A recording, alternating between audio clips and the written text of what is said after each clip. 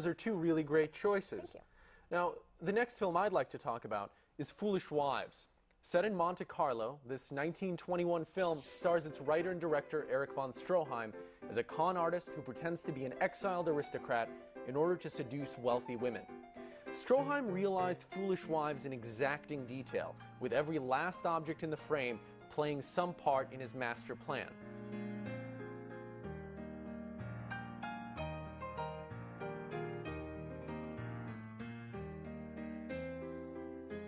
In telling this sometimes lurid story, he drew heavily on the modernist literature of his period and on the realist novels of the previous generation.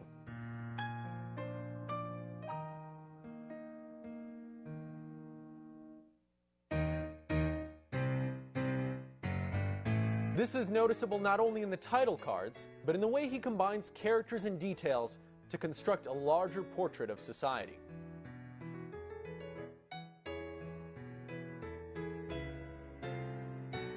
Before I saw Foolish Wives, I felt that movies could only imitate other art forms.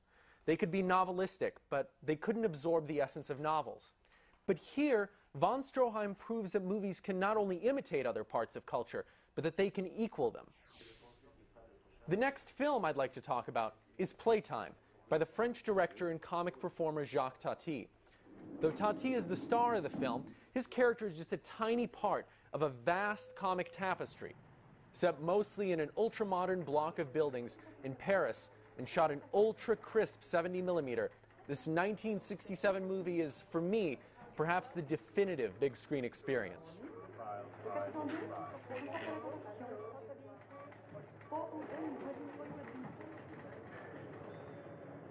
The film is composed almost entirely of wide shots, where dozens of actors perform comic bits at various rhythms.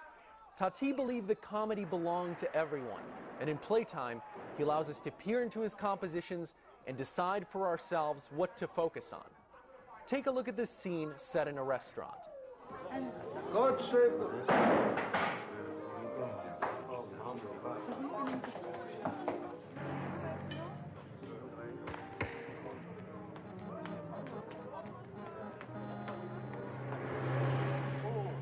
Playtime is a different film every time you see it. With every viewing, you become aware of more and more details and patterns. While Foolish Wives helped me realize that movies can not only imitate, but equal any other media, such as art or literature or theater, the complexity and the density of the comedy in Playtime made me understand that movies had the ability to surpass other forms. This film is without precedent or equal in any other medium, and it convinced me that because it's able to absorb everything else we've created, cinema is capable of being the pinnacle of culture.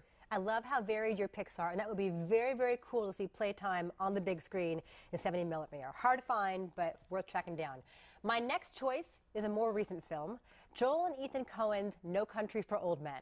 The saga of crime and carnage along the Rio Grande emerges as the Coen brothers' masterpiece.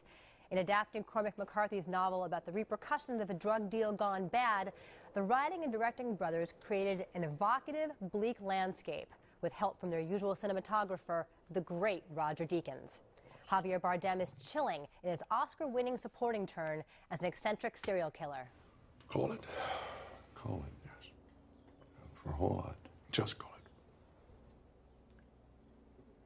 Well, we need to know what we're calling it for here. You need to call it. I can't call it for you. Well, it wouldn't be fair. I didn't put nothing up. Yes, you did.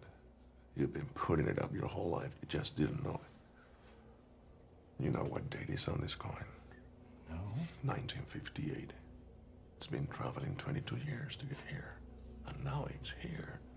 Josh Brolin plays a welder and Vietnam vet who stumbles upon the drug deal's bloody aftermath. He finds a briefcase stuffed with $2 million in cash and runs off with it. But he has no idea what he's gotten himself into. I'm guessing this isn't the future you had pictured for yourself when you first clapped eyes on that money. Don't worry, I'm not the man who's after you. I know that. I've seen him. You've seen him. Man, you're not dead. Huh. What's this guy supposed to be, the ultimate badass? No, I don't think that's how I'd describe him. How would you describe him? I guess I'd say he doesn't have a sense of humor. Tommy Lee Jones, the old man at the title, is the heart of the film as a Texas sheriff who's tracking both these men and finding that he no longer knows the territory or its inhabitants as well as he used to. Money and the drugs. It's just down beyond everything. What's it mean? What's it leading to? You know, if you'd have told me 20 years ago I'd see children walking the streets of our Texas towns with green hair, bones in their noses, I just flat out wouldn't have believed you. Signs and wonders. But I think once you quit hearing sir and ma'am, the rest is soon to follow. No Country for Old Men won 4 Academy Awards in 2008, including Best Picture. And when it came time to pick the best films of the past decade, No Country was at the top of my list. I love the elegance of its ending, and it moves me again and again.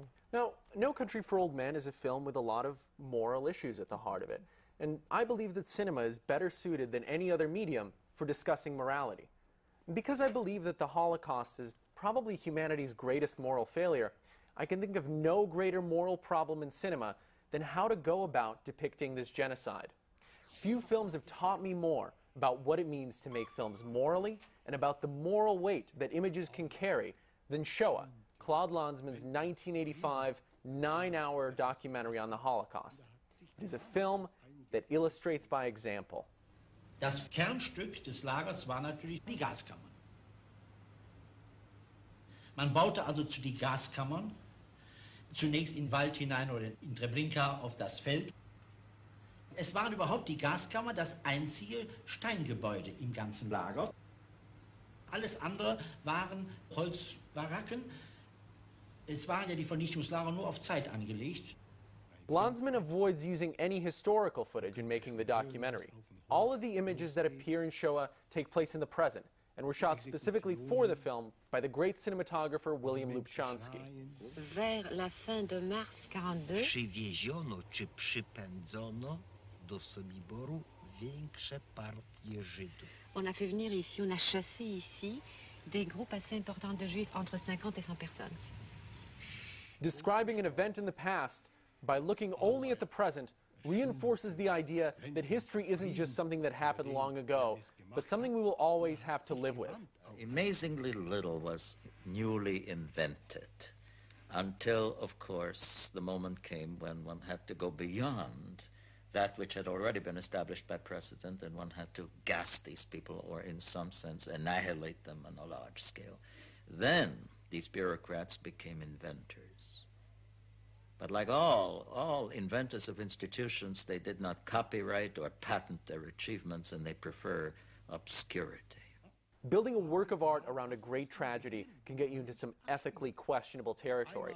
But Lanzmann's approach steps around the thorny moral issue of using images that represent so much pain to others in order to improve your own work.